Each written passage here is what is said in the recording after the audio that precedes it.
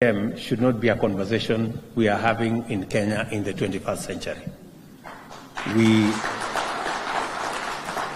We must go out of our way, and I want to assure you of my administration's support in ensuring that we eliminate female genital mutilation in our country, because it is not only retrogressive, but it is a danger to the health of all our girls. So that we will work together. And we will ensure that we maintain.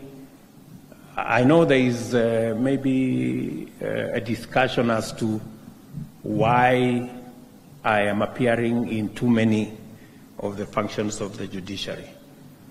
I think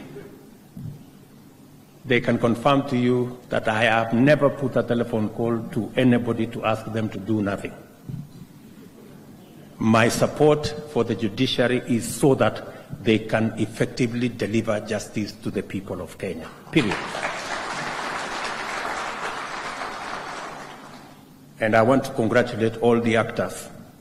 I am particularly pleased to see my friend Erick Theuri here, who took me to court the other day when I made some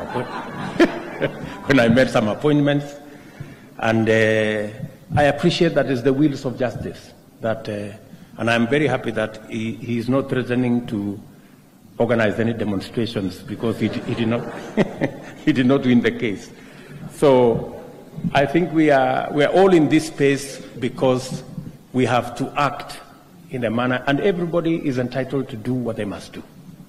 And it's okay to take government to court. It's okay to take me to court. I have no problem.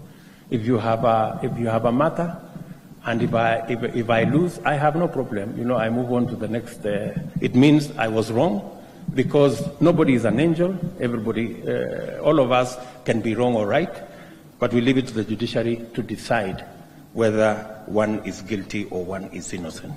I think that way we will be affirming the foundation of the rule of law in our country. I congratulate the NCAJ for your fine achievements.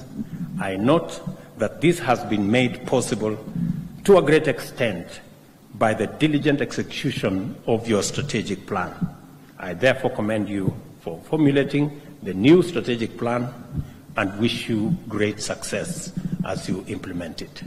Asanteni sana, and may the good Lord bless you.